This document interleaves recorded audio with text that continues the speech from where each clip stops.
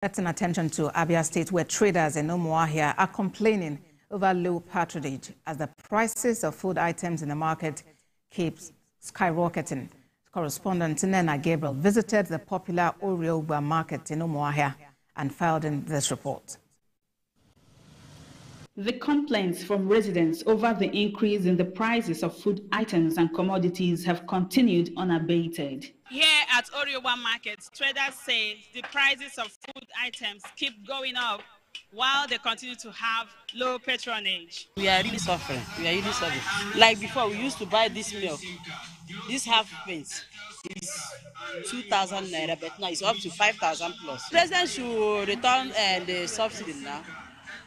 We are buying a bag of onions before at a rate of 15,000 naira for sugar bag.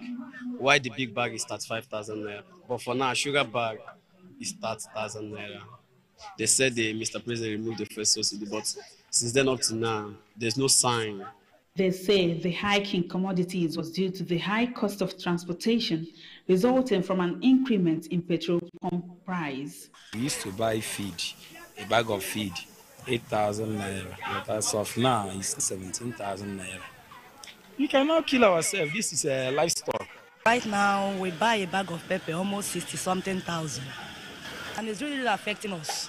If there is anything that government can do to help us so that we can be able to buy. They are finding all this is very, very difficult. If you buy today, tomorrow you go, then they have to put another money. The empty tables, some traders sleeping, and the emptiness of the market all speak to the fact that the market is not booming as was the case. As residents share their views and hope the federal government is listening, it is their expectation that the renewed hope agenda of President Bola Tinubu will be felt in the nearest future. Nena Gabriel, TVC News, Umuahia.